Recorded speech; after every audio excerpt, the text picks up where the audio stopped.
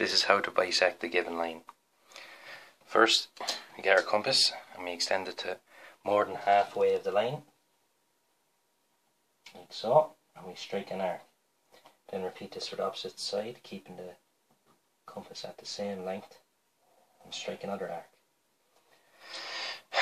With these 2 points now, we place our compass on one and strike 2 arcs either side, and then repeat it for the opposite side.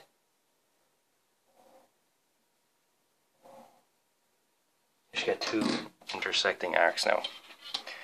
Where these 2 arcs intersect, we then join, and this line here is our perpendicular bisector of this given line.